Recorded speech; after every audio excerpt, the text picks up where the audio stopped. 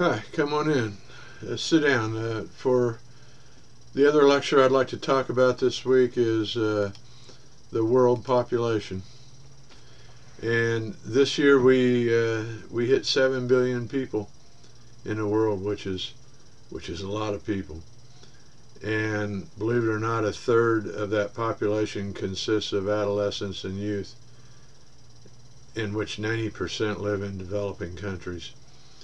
And it's also predicted that they will be seeking freedom, participation, dignity, and the right to sexual and reproductive health. And we've almost seen that to some degree already have started with this world unrest. Developed countries like the United States have a lower rate of production, but in spite of that, even with reproduction has decreased in developing countries from 6 children on average per woman in 1950 to 2.5 today, but the population rate is still alarming. Africa as a continent alone is projected to double its population by 2050. The U.S. population is also projected to increase. What are some of the problems that are related to population increase? Well, obviously we're going to have to figure out a way to feed 7 billion people. And not only that, to do it while we're experiencing climate change. When we look at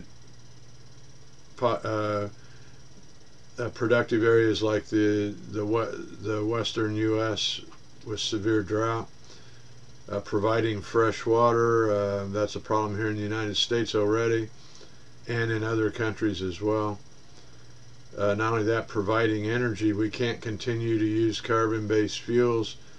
What is it in China, in the city of Beijing, is almost to the point it's not livable due to pollution from burning coal. In the United States, we have 5% of the world population, and yet we use 20% of the world's energy.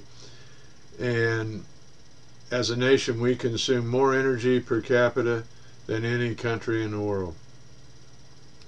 So we're not doing our part here either.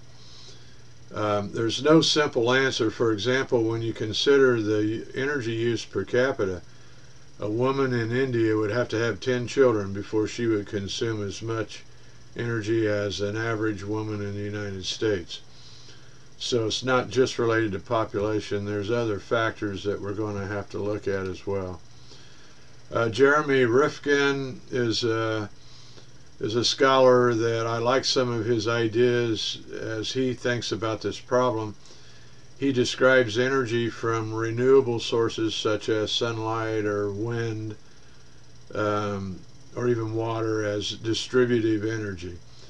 And he identifies buildings as the greatest source of energy consumption. So in his vision, he sees the world building an energy grid, and where we're able to store energy the same way we store information on flash drives and hard drives. We'll be able to store energy in a system. Each building will be able to do this, and then we'll be able to share energy through this grid. And it's a system he kind of calls distributive capitalism, and it's a system of sharing to help with the survival. Rifkin has a theory where he describes the evolution of consciousness. And he makes a case that throughout history, anytime there's a change in energy and communication, in other words, we get a convergence in the change of energy and communication, it results in the evolution of a new world consciousness. And he claims that today empathy is evolving as a new world consciousness. And if you think about this, we already have distributive communication, which is the internet, and the social media sites. We're seeing the power of this. Matter of fact, Gene Houston recently described this distributive communication, this social media, as a new world superpower, and it's not a country yet. It is a force that has to be reckoned with. We saw this in the Ukraine, and right now in Egypt has actually been through 2 revolutions with this. The Arab Spring. We're seeing unrest in Brazil. We had the Occupy movement here in the United States. And so Rifkin thinks this distributive communication and the need for distributive energy that's going to drive empathy as a global consciousness. Gene Houston also recently said that basically we have 7 billion people on a planet that's designed for 4 billion, so there has to be a new way if we intend to sustain this number. Not only that, it's an increasing number. Population density is also a problem. There's a recent trend for people to congregate in large cities. It's probably due to work.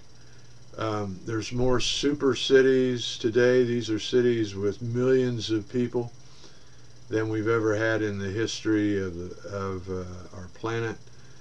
And not only that, population density is likely to be a new problem for Americans, as we tend to be a culture that places a high value on personal space.